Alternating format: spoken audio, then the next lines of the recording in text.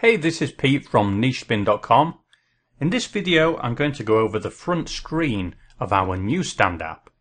And what I mean is I'm going to design the front screen and show you the different options I'm going to add in there to allow the user to then go through and read each issue of the magazine. Now, because this is really the first video of how we're going to get going with NewsStand apps, I'm going to keep it very basic. We're going to work on the premise that the magazine is going to be a free subscription, and then I'll go through the different options we have of putting content into the magazine. And what I mean is PDFs or HTML5 and so on. So to start off with, I'm going to map out how the front screen looks on my notepad. So at the very top, we want to have a header. And this header is really just going to tell people what the magazine is all about. Then just underneath the header, we're going to have an image of the first issue, or should I say the latest issue. And then to the right of the image, I'll have some descriptive text describing what this issue is all about, and I guess at this point maybe a little bit of text about the magazine in general. And then underneath that, I'll include a subscribe button to allow the users to subscribe free of charge to the magazine.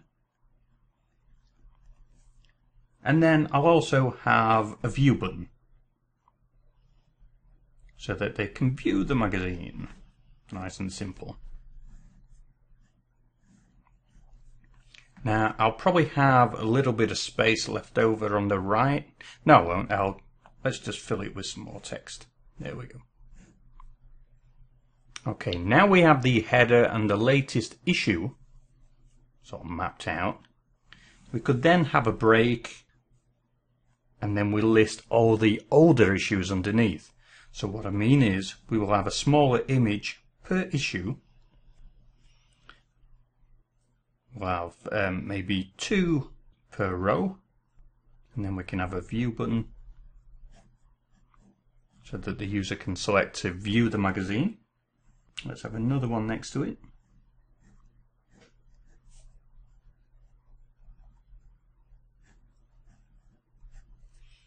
And then this would just repeat for however many issues of the magazine have already been published.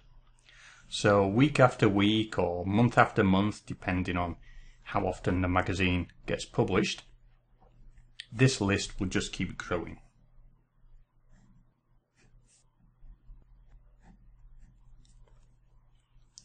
Just tidy it up with a few horizontal lines.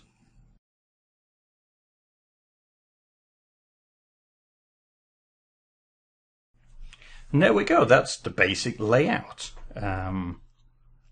Just put some more text in. So that's it, yeah, the basic layout of the magazine. Now, we've got a couple of buttons here, so I want to go through and explain what will happen when a user selects a button. And this will map out, the steps I'm going to follow in future videos of how to actually make this all work. So first of all, we have the subscribe button, and I'll mark that with a number 1. When a user clicks the subscribe button,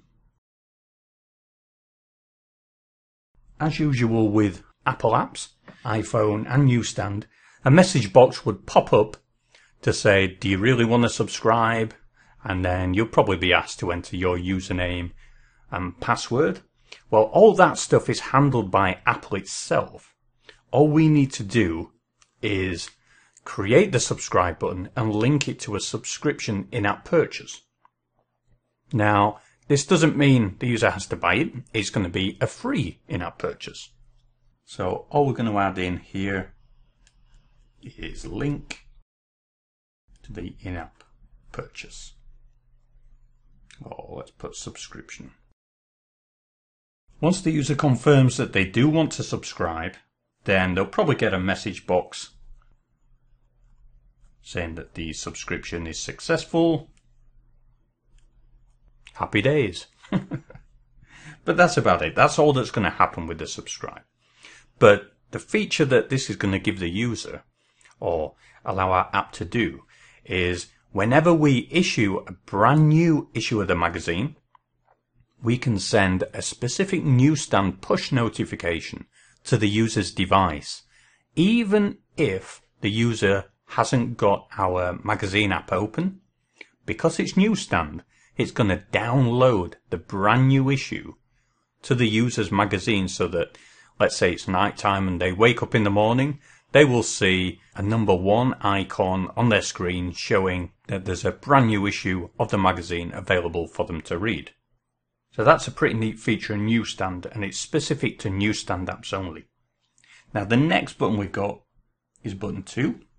The view button. We'll mark it with the number 2. And this button we want to more or less act exactly the same way as all the other view buttons that we have identified for all the old issues of the magazine. So I'm going to put a number 2 down there as well.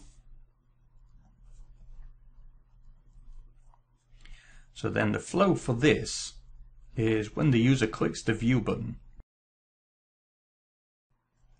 we will have a link, a URL link, to the actual issue. Now this could be a PDF.